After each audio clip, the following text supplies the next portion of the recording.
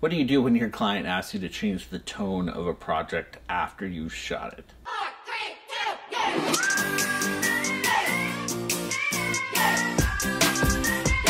2, That was the dilemma I faced recently. I had a chance to shoot a bunch of cool spots for my local Chamber of Commerce. This is the third time they've asked me to shoot restaurant week videos, a celebration of my town's restaurants and participating restaurants. It's a fun way to interact with the community, get out there, shoot a bunch of different restaurants. This example I want to show you is how we went from a lively, fun, upbeat kind of tone to a more dramatic.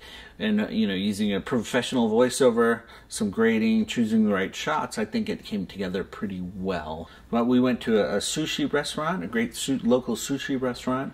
This is the second time I've shot there, so I knew the layout, knew the feeling. I brought an assistant with another camera. We shot on 2 GH5s, both of us shooting 4K 60, which is perfect for all the B-roll that you need. And essentially, you're just there to gather as much B-roll as possible.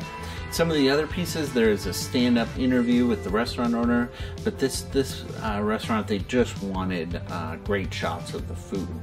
And it was interesting because everybody there was having a good time. You know, they were safe, they were distanced, all those things that we were kind of expect, but they were out to have fun. Our selects are when I take the best shots from the shoot. It's basically a bin of my B-roll, so I can send it to the client. It's ungraded. I sometimes put time code. This time I did not. I just send them this kind of bucket of shots for them to review and see what they got. And I always set it to interesting music, you know, the music that I feel will match the tone. I think sometimes I spend more time looking for music than I do actually editing. But selects are a great way to pull out all your best footage, review it all in the timeline and see it. I don't put it in story form.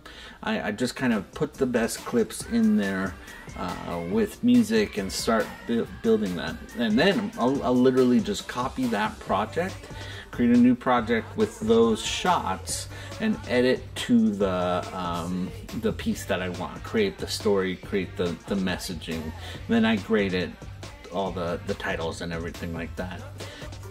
The shoots were interesting because me and my assistant, we went to live restaurants and captured as much footage as we could.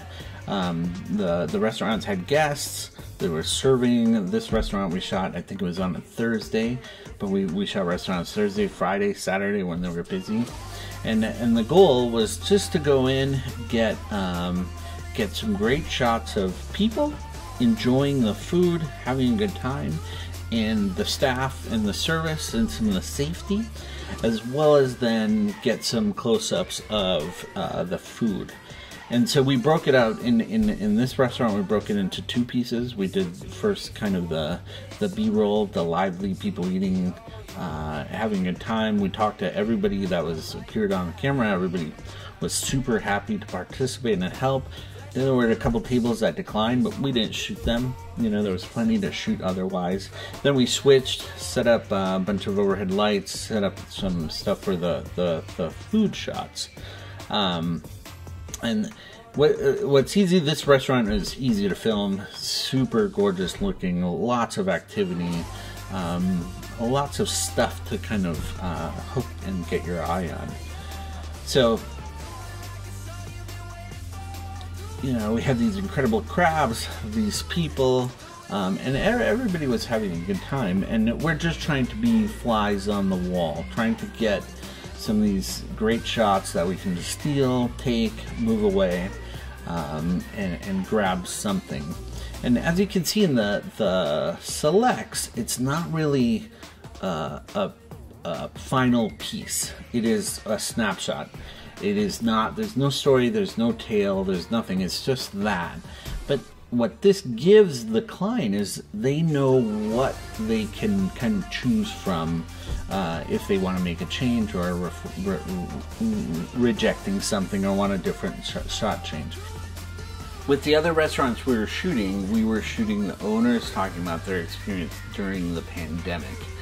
and most of them were pretty positive, which is great. But they, you know, it gave it much more heart. With this piece, since we didn't have an owner perspective, the client asked us to put a more sober, or without having an owner's perspective on this piece, we decided to write a script, and I sent the script out to a great guy named Mike Nelson, who does a bunch of VO for me, and he came back with this just incredible piece. And then it was all about finding the right music, and then choosing the cuts, choosing how to do the edits. And in this, I did a lot of slow motion with the 4K 60. I found those frames where the clients weren't smiling. There was people having a good time, but it wasn't, you know, it wasn't overly cheesy. And then I just slowed down the piece quite a bit. I let the shots linger. I let people stay on the shots more, and I obviously picked the shots that matched the tone of the voiceover. So here's that piece. Our restaurants are the heart of our city, providing a place where we can come together as a community. Longmont Restaurant Week is about celebrating our restaurants.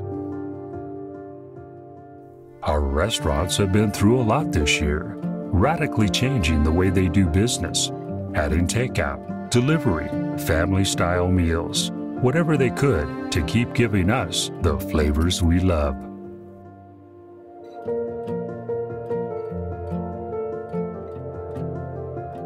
From September 18th through the 28th, get takeout or dine in at your favorite local restaurant.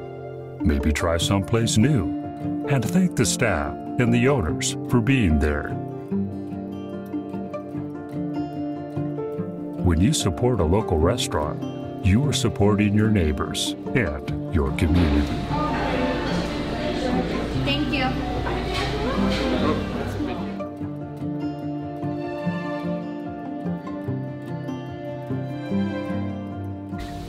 Hopefully you see how changing the tone and having the voiceover really did impact the piece, and gave it a lot more gravity and a lot more heart, without it being too aggressively sad or too enthusiastically mopey.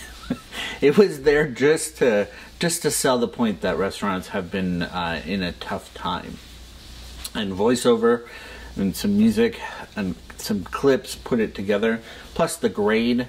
I wanted to change the tones, some stuff. So I hope you enjoyed this. If you have any questions about the process, feel free to ask them in the questions or the comments, and obviously subscribe for more content.